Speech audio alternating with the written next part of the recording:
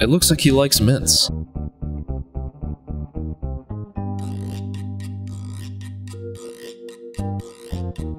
Oh, he's got a friend, and they like to talk about sports. Nice. He drinks his water out of a refillable bottle. Gotta stay hydrated. Okay, it's 5:15, and he's just getting started to pack his stuff up.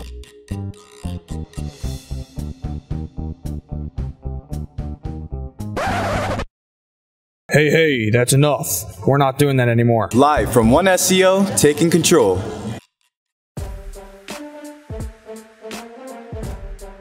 All right, welcome back everybody to episode 54 of Taking Control. I'm Anthony Kane, an SEO strategist here at One SEO. I'm joined by our Director of Content and Social Media Marketing, Bernie Olilla. What's up? Bernie, thanks for coming on. I think you may have been on a few Marketing Matters. A few times, Anthony. Yeah, a few Marketing Matters episodes in the past, but we're excited to have you on, and the reason why we have Bernie on today is because I'm sure, as a lot of you guys know, there were some big changes that have been rolling out to Facebook. Facebook's been making it pretty known that they're trying to steer the ship in the right direction as far as ethically it goes, but we'll get into all that. That's pretty much going to be the core topic of this week's episode, is going to be getting into how these changes kind of affect everybody from a user standpoint, from a business standpoint. We're going to get into all that. Before we do, a few housekeeping items as usual. The first one being that One SEO is, of course, hiring. As usual, feel free to check out all of our open positions at oneseo.com/careers. A link will be right below as well.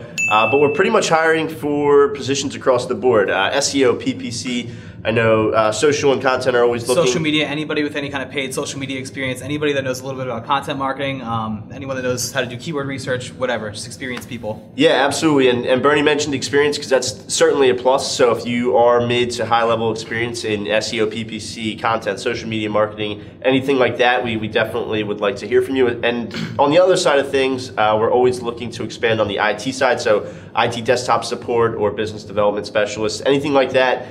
Feel free to check out all of our open positions again at oneseo.com. So Bernie, one of the things I like to do on the show when I have a fellow coworker on is to kind of say, give one or two of your favorite perks of the office, or one or two of the favorite things about working at One SEO. We get culture a lot. We get the haircuts, the basketball court. What are some of your favorite? Just doing really good work all the time for all our clients, for the agency, for just working with great people too. So yeah. Definitely. It's an exciting space to be in too, because a lot of the times it's a moving target. Things are evolving, just like how we're going to be talking about Facebook today. So without further ado, Bernie and I will jump right into this week's topic. So Bernie, as you know, I'm sure, because you and your team have done some pretty extensive research into these changes that have been rolled out. You guys put together an awesome blog that's actually on our website and is also linked below in this episode, which will be great to kind of give you some ideas of some of the things that have been going on there. Just kind of give a brief understanding or background of what some of the bigger changes were when Facebook rolled all this out. All right, so in response to the Cambridge Analytica data breach controversy, Facebook is getting rid of a lot of different targeting options that they have in their ads. So where before you could target people by things like what kind of car they drive or other specific behaviors like credit cards, how much their houses are worth, or really any kind of information that Facebook got from a third party, you can't target anymore. And some people are kind of reacting in a way that's like, they're a little scared, they're not sure how to proceed in the future, but we think, especially since we are Facebook partners and we do deal with them all the time, this is going to make things more competitive for especially small businesses and people who might not have the kind of money that some of the bigger brands do to play around in this space. Yeah, that's a great point. I think a few key things that you mentioned in there. One, I think it's important to understand too that the kind of targeting you can do on Facebook in comparison to a lot of the other platforms, just because you can get really granular on Facebook as it is. I mean, super granular. The targeting options are ridiculous. Even when you go in and you start to play around, like you could essentially target some really specific things. And even if you don't want to target people by behaviors or any kind of demographic information available to you on Facebook, you can target by geography with pin drops, and you can also remarket to them. But yeah, basically any information that Facebook hadn't gotten from their own users and things that hadn't occurred on Facebook itself is the kind of stuff that you can't target anymore as an advertiser. Exactly. Yeah, I think that was the other key thing I wanted to mention was you mentioned the term third party, and obviously Facebook's tracking everything we do. If you like a photo or you watch 30 seconds of a video or whatever it might be, they're collecting information on that. They're serving you up things based on that information. But you mentioned the third-party thing and how it makes the space a lot more competitive because, hey, you know, a guy selling sneakers with one store can't compete with a Nike who can buy all this information and buy all this data. So anytime you have something like that happen, it puts more of the emphasis on your creativity and your kind of strategy and how you approach the audience that you're trying to market to. So instead of just buying, you know, that placement, you have to kind of get a little weird and think outside the box. Sure. Yeah, and I think, you know, also to kind of rope everything in with Mark Zuckerberg and the direction Facebook's going, they obviously feel a sense of urgency and responsibility for the community to kind of bring people together. That's what Facebook was originally created for. I'm sure you guys have seen the commercials where, you know, how it all started with a like and then a friend request or whatever that commercial is. But the idea is they're trying to get back to that. So I think...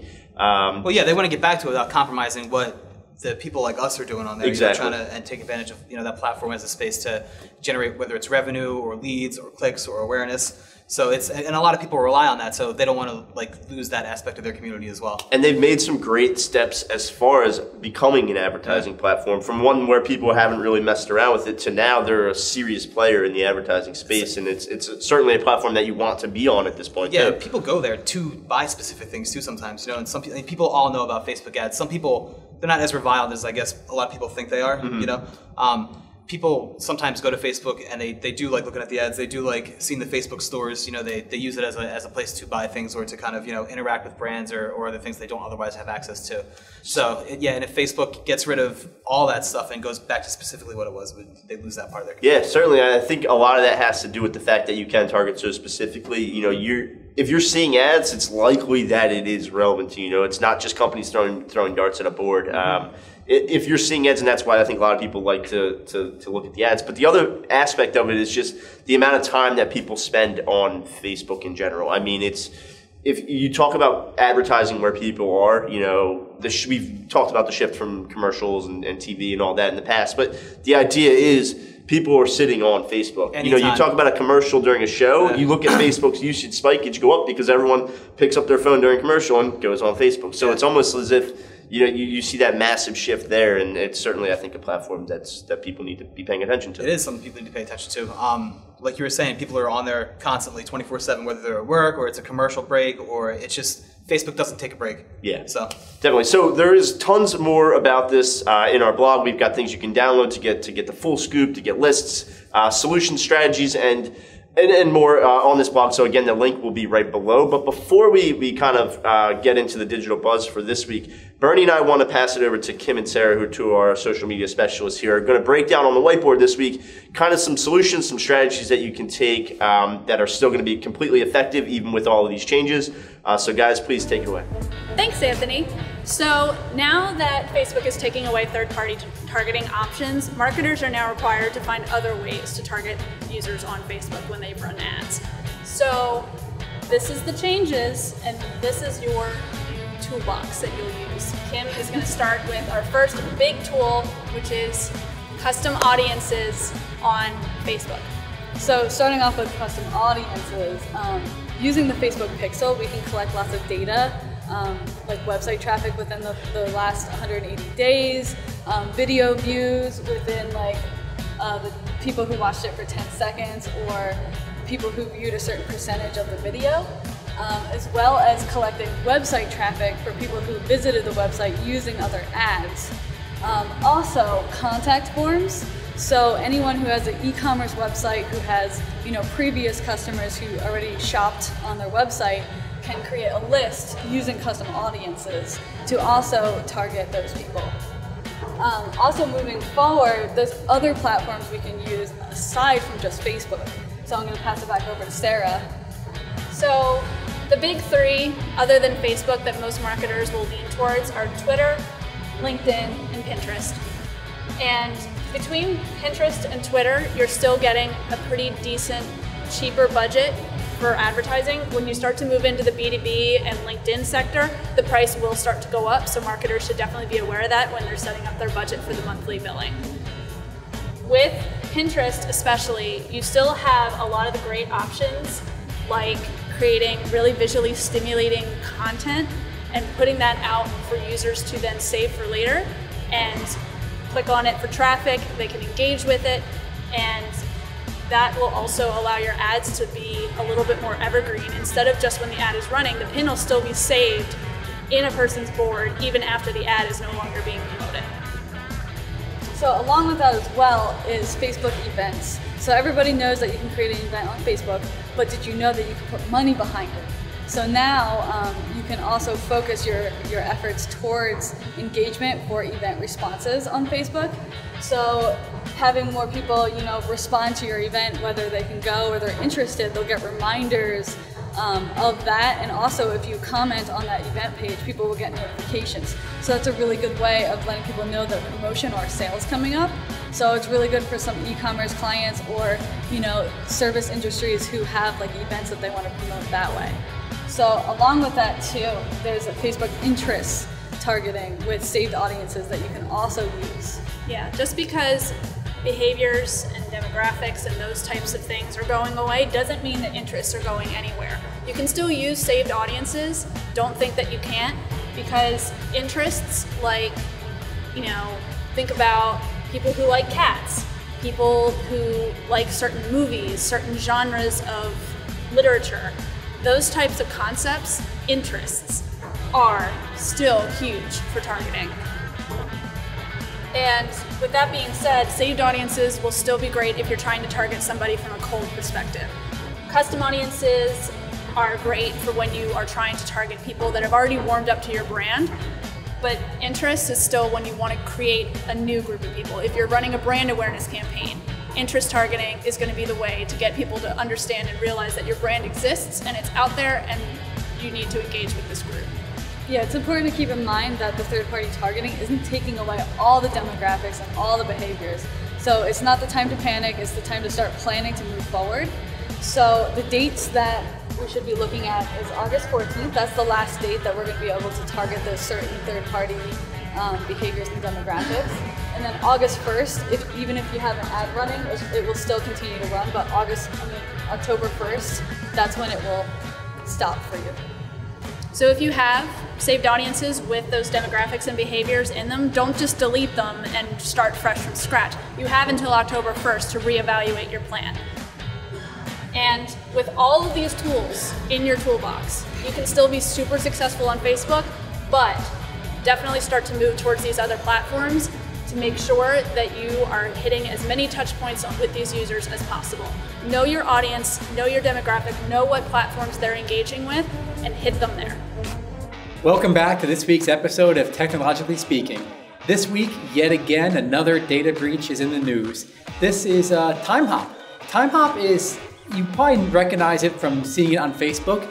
It's one of those reminders, a third-party plugin that you can utilize that will show you something that happened 3 years ago, 4 years ago, 5 years ago. More than 21 million users had their email addresses and their names compromised. Out of those 21 million users, just shy of 5 million, I believe, also had a phone number compromised and hacked. Luckily, Timehop was on top of it, and they stopped it before they were able to get all the information off of their systems. However, it's just another reminder that your data's out there. Make sure that you're using multiple levels of authentication and passwords whenever possible. Don't just check off that box and ignore two-step authentication. Two-step authentication is an extra way to help protect your data. Timehop now offers it as a service starting July 5th. So you're able to have like a text message sent to you whenever you log into your account to verify that it's really you. We'll catch you next week on Technologically Speaking. Yeah! Digital Buzz! We're back! Here's Beej and Rach. Number 1 on the list, Google Speed Update. Guys, you've had all this time to make your sites fast. Now Google's like, you know what? Our update's rolling out whether you did it or not. Yep, there's no more time to prepare. They've given everybody ample time with notices and updates and things like that. So if you're not ready now, sheesh, better. Best of luck to you. Yeah. Guys, get your butts in gear and let's get those sites nice and fast. Google says you have to do it, so you pretty much have to play. They don't own the internet, but they own the internet. Number 2 on the list, Amazon is opening up another Amazon Go store. The first one popped up in Seattle. It's where you could go and sensors and cameras would pick up what you're picking up off the shelves. They would charge your account. You just freely walk out the door. There is no cashier. There is no nothing. It's just in and out, I think, for like a little, one of those circular things. But other than that, they're opening a second one in Seattle, and this one's prospected to be super large compared to this one. It's really going to be, you know, a display of how big can we make this, and then can we scale it out to other cities. So they're still piloting it, and Seattle's the hotbed for it, for obvious reasons. That's where Amazon is right now. But we have something to look forward to. Yeah, like here's hoping they come to Philly. So, with that being said, a little fun fact, I think Amazon dwindled it down to its top 20 locations, and Pittsburgh and Philadelphia are in the mix. So maybe something to look forward to, but don't get your hopes up yet. Number 3 on the list, Snapchat is building a visual search that actually brings back Amazon products. Can't get enough Amazon, never will. I can't get enough Amazon.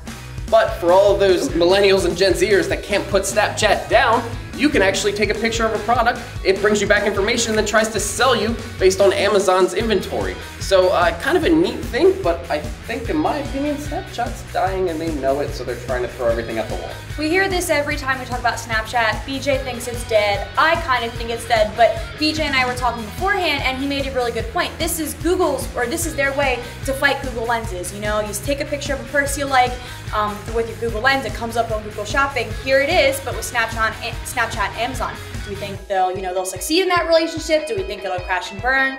Everything's kind of up in the air, but these are like very major steps for Amazon, just in time for Prime Day as well. So just snaps for Amazon. We're taking over, as always.